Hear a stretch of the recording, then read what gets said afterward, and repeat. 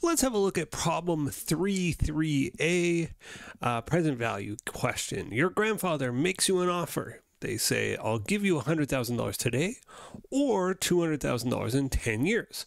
Assume you wish to use a discount rate of 8%. Are you better off or worse off if you take the money today, and by how much in today's dollars? Okay, so there's, I think, a quick, easy way to solve this, but the issue is actually the second part. The first part should be easy because you can just go, okay, if he gives me $100,000 today, I can go, well, I can invest that at 8%, so times 1.08 to the power of 10, and I can say $100,000 today times 1.08 raised to the power, 1.08 raised to the power of 10 times 100,000. You can see I make $215,892.50.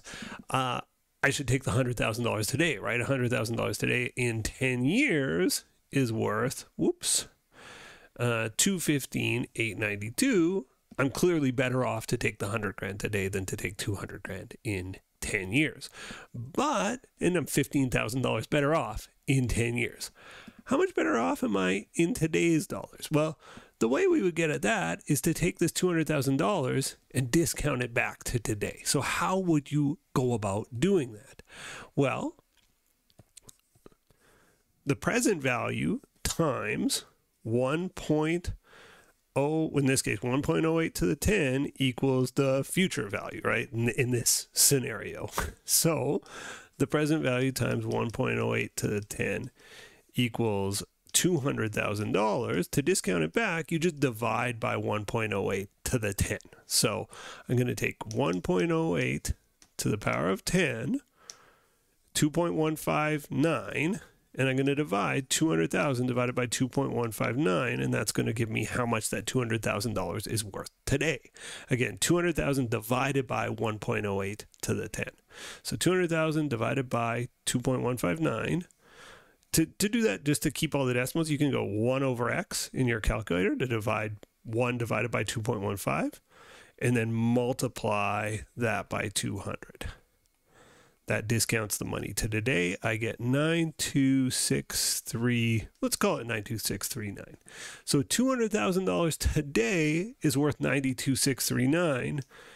I'm being offered $100,000 today, or I can take something that's worth $92,000 today. I should obviously take the $100,000. Now, what's the difference?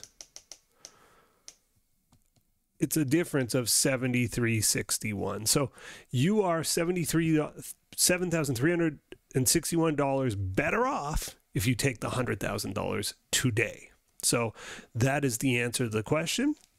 Showing you how to do this in the financial calculator. Let's think of our inputs here. The number of periods here is, what is the number of periods? 10. Our interest rate is 8%.